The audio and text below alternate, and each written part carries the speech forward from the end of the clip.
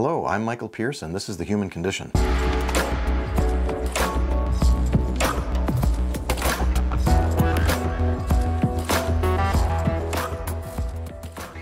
I should mention briefly that vitamin C, when you buy vitamin C with bioflavonoids, sometimes they put a smattering of bioflavonoids, and the label will say 500 milligrams of vitamin C, ascorbic acid, and 50 milligrams of bioflavonoids. Well, that's not very useful.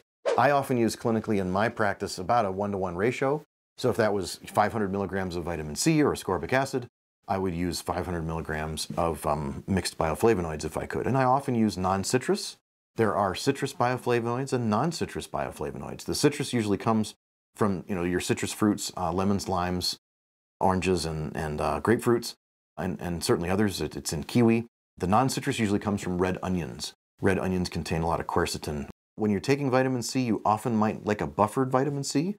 Buffered vitamin C would be a ester C, vitamin C that's not a pH that's very acidic or very low pH. It's more neutral, like 7.0, like that of table water. It's very, very easy on the guts.